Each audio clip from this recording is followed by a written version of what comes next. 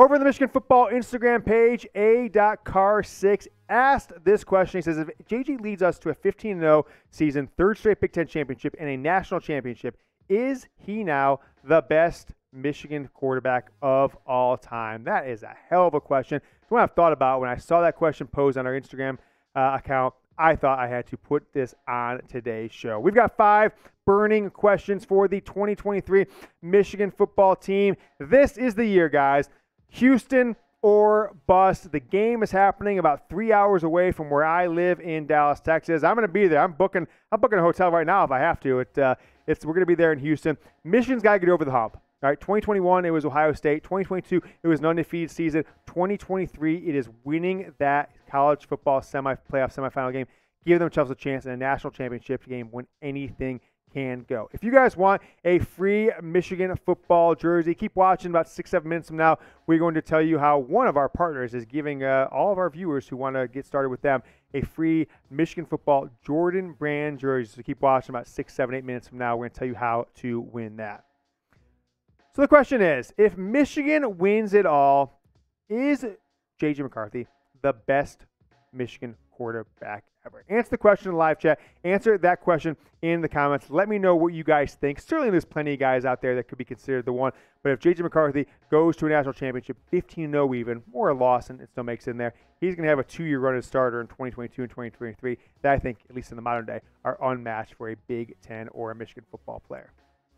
So that's the question I'm starting off with, this burning question. Is JJ McCarthy an elite quarterback? What do I mean by elite quarterback? I am talking about a guy that when you talk to a non-Michigan fan, you talk to a fan of an SEC or a Big 12 school 5-10 years from now, they can remember things that he did. I talk about a Joe Burrow, okay? We're talking about a Trevor Lawrence. We might be talking about Tua. Prior to that, Baker Mayfield's elite. Cam Newton, Tim Tebow, Matt Leinart. Those are the kind of guys. There's probably Johnny Manziel, right? 6 a decade, 5, 6 a decade, 8 a decade. Can JJ McCarthy be one of those guys? I'm projecting him to have a bigger year. If you see these stats, I'm basing it on 15 games. I think Michigan's going to make it to the national title game. If they do, and he only has 31 touchdown passes, I might say, you know what, James, you were right.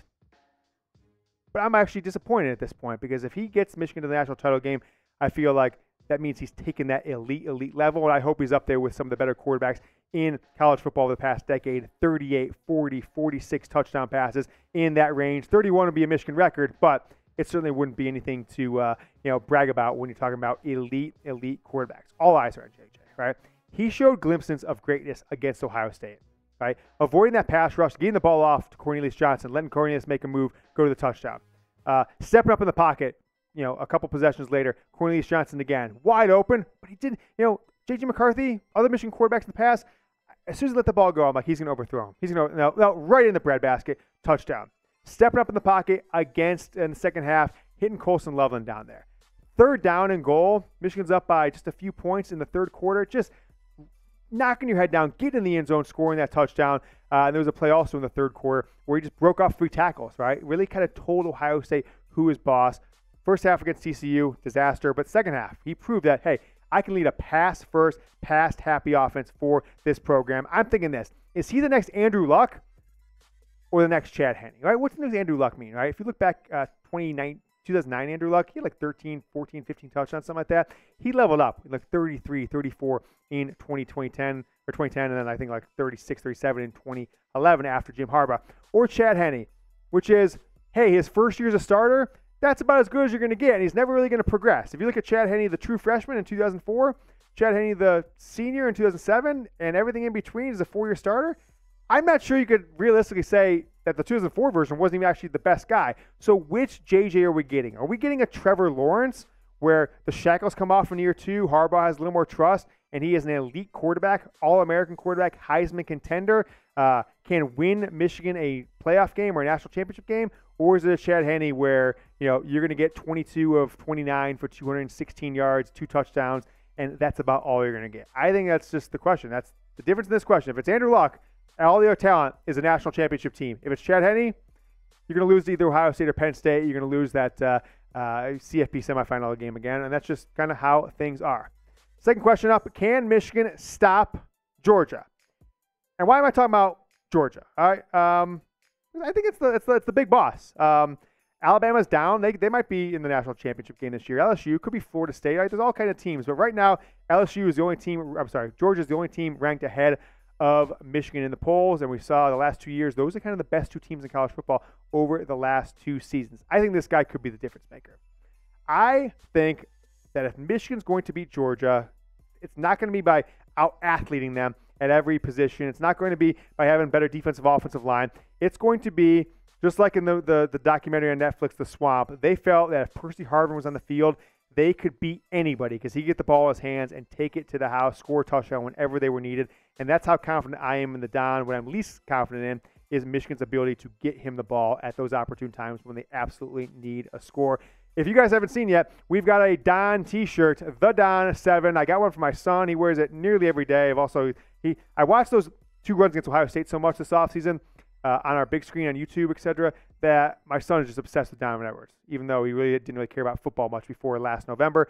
He's got a Don shirt. He's got a Donovan Edwards t-shirt jersey and a real jersey. If you guys want a Donovan Edwards jersey, go to chatsports.com/down7. The link's down in the comments and the description.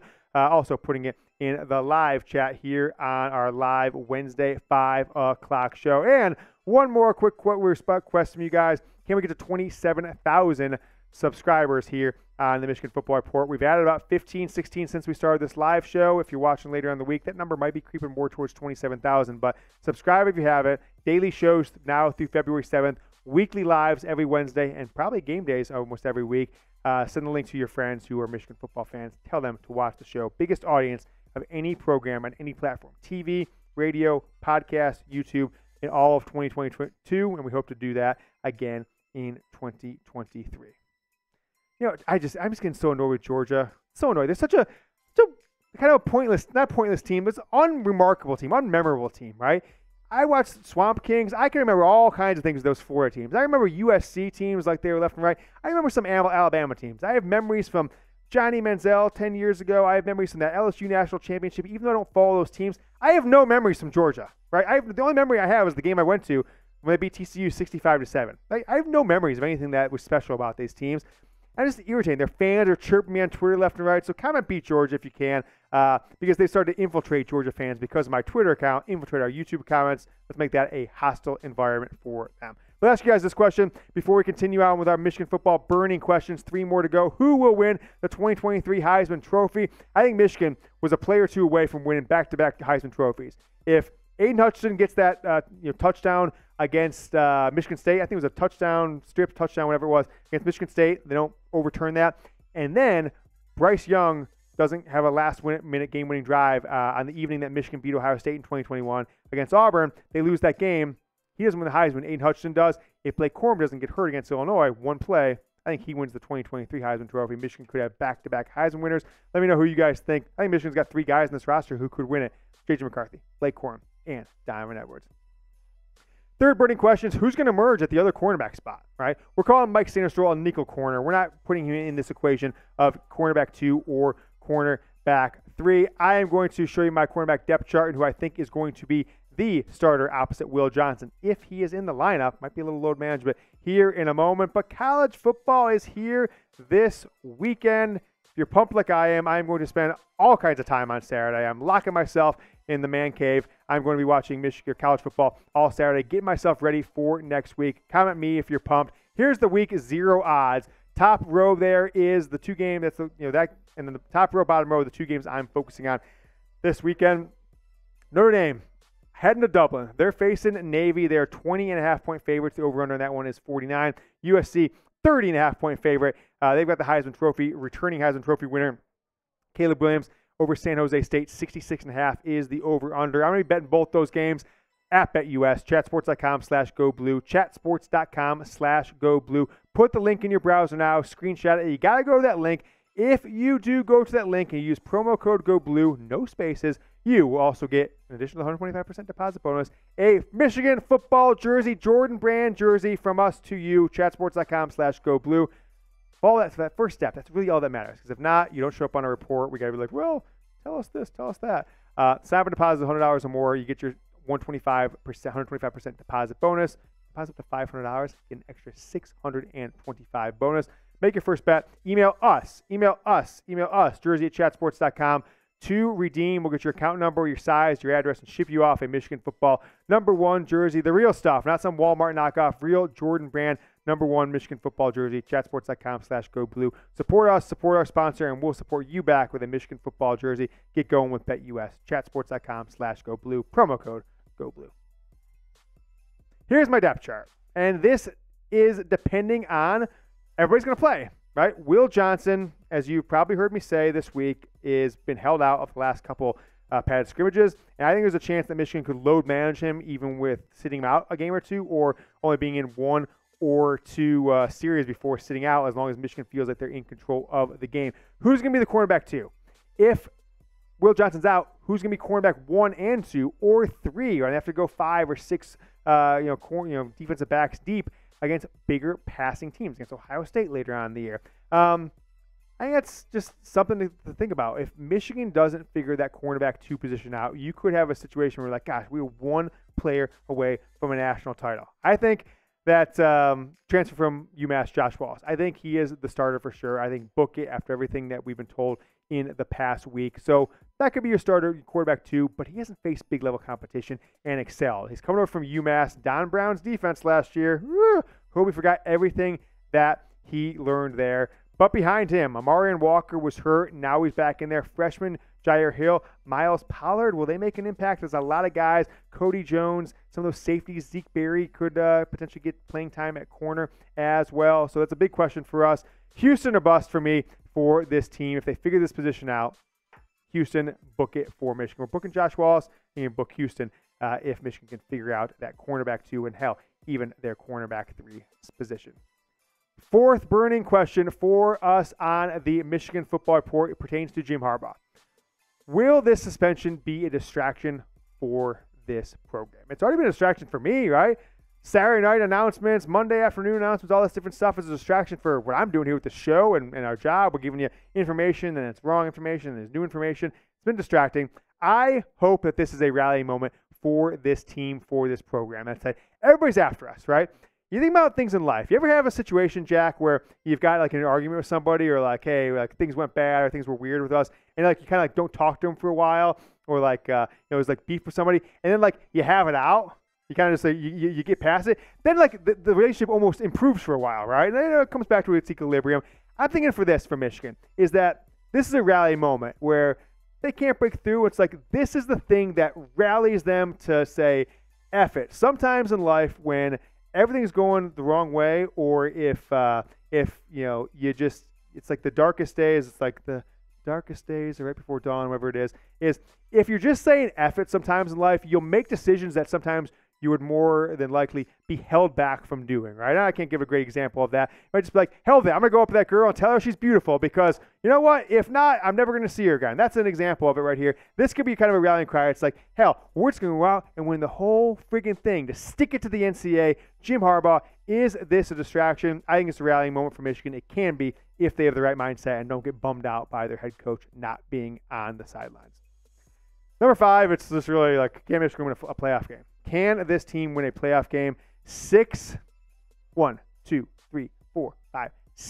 straight college football playoff or bowl losses for Jim Harbaugh. The 2016, 17, 18, 19, 21, and 22 seasons, last 2 in the CFP. At least 3 of them are unacceptable. Florida State, South Carolina, TCU, unacceptable. They were the better team. Alabama, Georgia, probably not. Who's the other one I'm missing? Oh, Florida 4, honestly. That Florida team, Michigan was definitely better than that Florida team as well in the 2018 season. That was a really big bummer. I think Michigan needs to win a playoff game. Can they win a playoff game? Can they do it? Because you might say, well, what happens if they get to Houston and they don't win the national title? They lose to Georgia again. That's a wasted season. I don't think so. I'll be disappointed. I'll be bummed. But it's just like breaking through. Right? It's breaking through and getting there. And maybe 2024 Michigan isn't nearly as good as 2023 or 2022. It may take a down year or two, and down year could be 10-2 or 9-3 to get back to where this team is right now here in 2023. But I think this last 3 years will kind of have a little bit of a scarlet letter, a stain on it, if you make the CFP 3 times and have 3 straight losses. So I'll ask you guys, can they get that college football playoff semifinal win? Will Michigan make it to the national championship game? Houston or bust. Give me an H if Houston. They're playing Houston national title game. Give me an N if no, they will not. Let me know what you guys are thinking. For me, I've been saying this for months. It is Houston or bust. If I am in Houston and Michigan isn't in that damn national championship game, I'm probably just going to pout, Jack. I'm probably not going to do anything, but I'm not going to be very happy. Houston or bust for me. It's the 2023 Michigan football season, and it is the live daily videos for the 2023 Michigan Football Report.